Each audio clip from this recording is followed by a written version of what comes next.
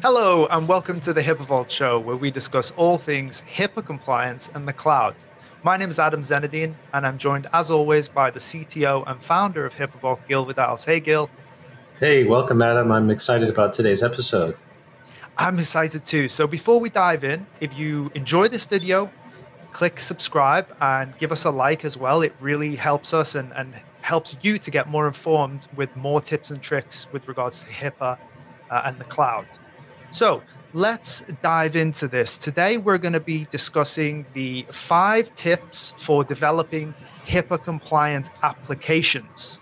Gil, let's dive into it. What are the 5 tips? Great. Yeah, this is exciting because we get a lot of potential customers and different companies looking for HIPAA compliance, which is a very broad topic. So what we want to do today is talk about the 5 things that a lot of companies miss. It's like, oh, I'm HIPAA compliant. Well, maybe not. Have you checked these? So if you check these 5, we think it's a good practice to do that. So the first one is the encryption.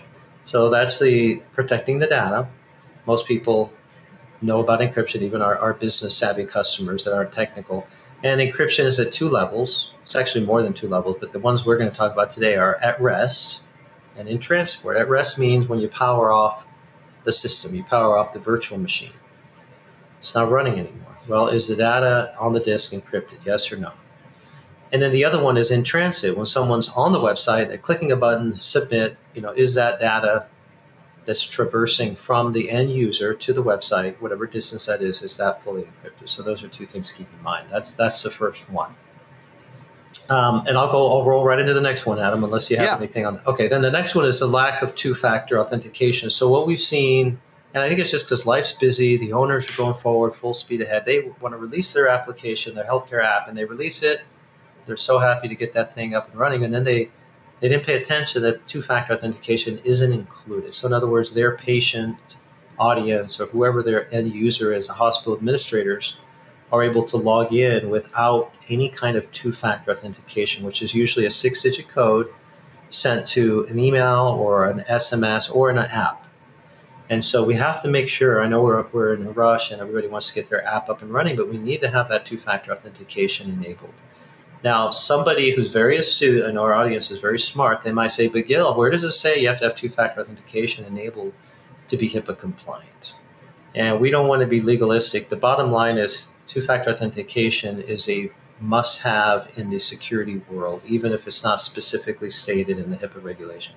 Number 3, Adam, is insufficient logging and monitoring. Because we're in HIPAA, we have to keep the logs for 6 years, the audit logs. So audit logs are about who's logging in, who's accessed the system, who's powered it off, who's rebooted it, who's deleted something. So that's the audit log, 6 years. And then the other patient information, the medical records, that should be kept for at least 7 years. Could be longer depending on your state. Some states say, hey, you need to keep it for 10 years. I even heard a case where they want to keep it forever, right? As long as patients alive, you need to keep their data. So you need to make sure that you have the data for multiple years and make sure that that's enabled. The other one is no data loss prevention, DLP. So DLP is a fancy way of describing this data loss prevention of keeping the sensitive data from leaking out of your application. So for example, let's say you have an application that has social security numbers, credit card numbers, patient records. So you have to make sure that it's not being leaked out. One thing that we've seen happen in real life is that in the logs of the application on the server, we'll see, hey, there's a patient record here, or here's a social security number. The DLP software would flag that and say, hey, in your logs, I'm seeing you're leaking out sensitive data. It doesn't need to be in the log. It shouldn't be in the log. So that's DLP is important.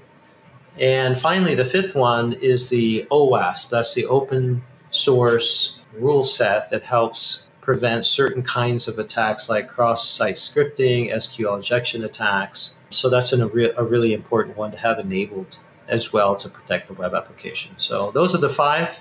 Adam, I don't know if you had any other insights regarding those 5. No, absolutely. I think one thing that it's important to point out is that these are not all encompassing. These are just 5 of the main ones that we picked out and that you, Gil, in your decades of experience as a CTO, have picked out, but there are a lot more. I'd like to encourage you as the listeners and viewers, let us know what we missed out of those 5. Is there anything that you would have added? Let us know in the comments below.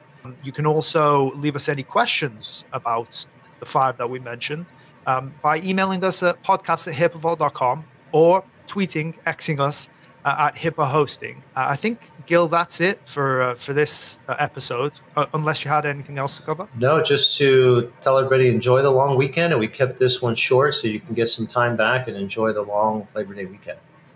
Absolutely. Thank you again, everyone, for watching. And until next time, thanks for stopping by.